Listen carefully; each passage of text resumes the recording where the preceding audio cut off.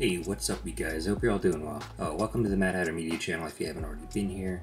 My name is Clay, and in this video we're just going to go over the new Android 12 beta that I have installed here on my Google Pixel.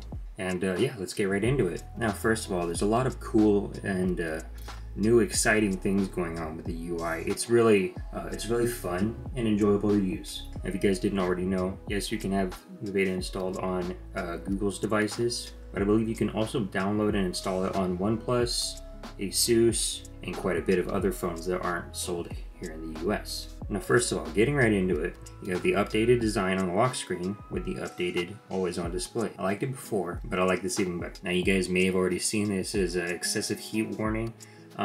That's not for me, it's actually for you guys. That's just telling you how good this video is going to be. Anyway, let's tap on it. Now you can see we got a good amount of bubble action going on now. And yes, it's a little bit similar to iOS. And you know, that's plenty fine because it's still different, but it still preserves that kind of happy and inviting element onto the OS. So you can head into your notifications via the arrows, view more of them all at once, and you can scroll down into your menu directly from there, and that'll minimize your notifications. And as you can see, we got a pretty clean but way different UI going on here. So this is the new drop-down panel, and yes, it's matching with my current theme that I have set right now. But if you didn't already know, on the final release, it's supposed to somewhat pull gradients and other elements of your wallpaper out and into your UI. So it's still gonna get smarter, but there's already a lot of difference going on here. Okay, real quick, let's get rid of this. Now, as far as the stability of this beta, it's been really good for me. I haven't had any stability issues, so far at least, and everything is continuing to run just fine as it should. Another thing that you guys will see is, you can see as I brought the drawer up, it kind of had that bouncing animation.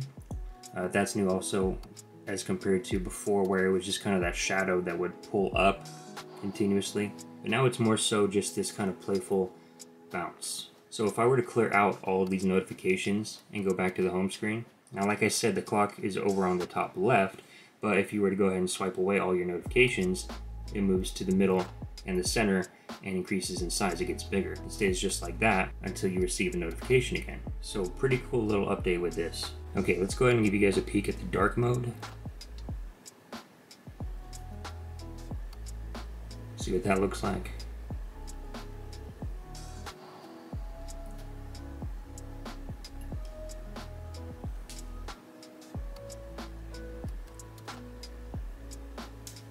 Change it back.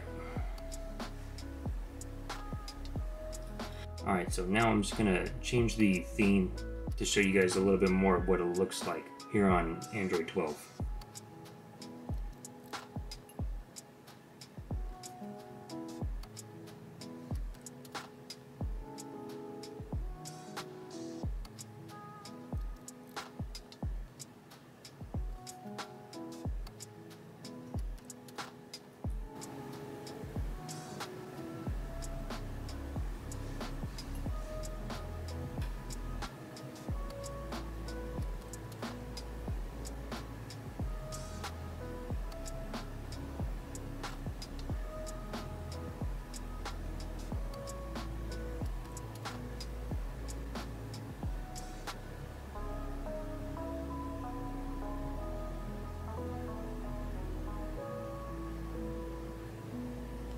Now, there are a lot more features coming that will be included with Android 12.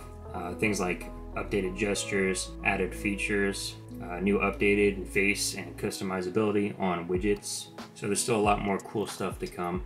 But again, I just mainly wanted to give you guys a look at what the UI so far looks like. So I hope you liked this video and hope it also satisfied your curiosity a little bit. I will see you guys in the next one.